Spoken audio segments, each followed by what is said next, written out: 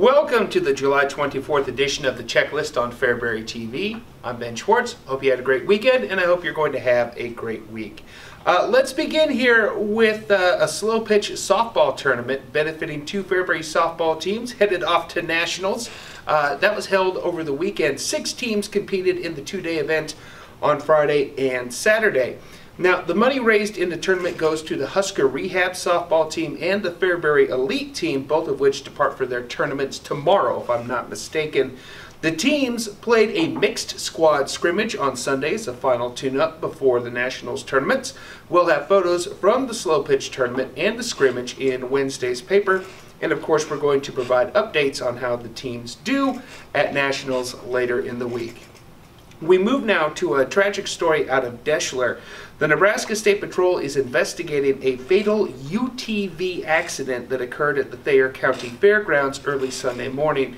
At 4:20 a.m., an emergency services call came in reporting that a 25-year-old woman had been injured while riding in a UTV near the racetrack at the fairgrounds.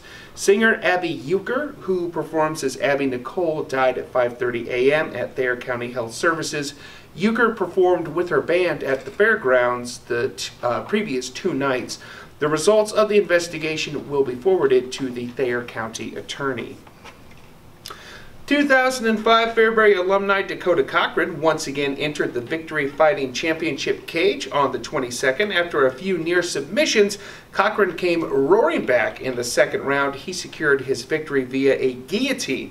The win is Cochran's 29th in his professional MMA career, and it was his 6th victory in his last 8 fights.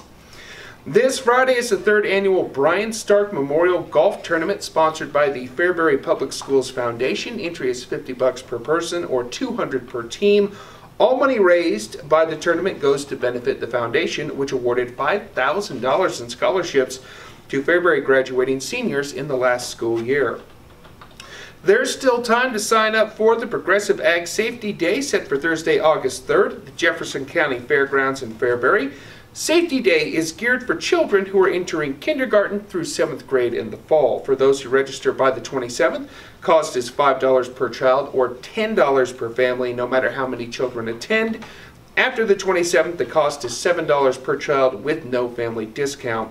For more information, call Anna Likens at 402-587-0432 or the Extension Office at 402-729-3487. Finally, just a reminder, you have until the end of the month to take advantage of the $35 one-year print subscription deal. All print subscriptions also get you access to our Friday online editions. Call 729-6141 or stop by the office. Mention this video to take advantage. That is a look at the checklist here on July 24th. I'm Ben Schwartz. Have a great week.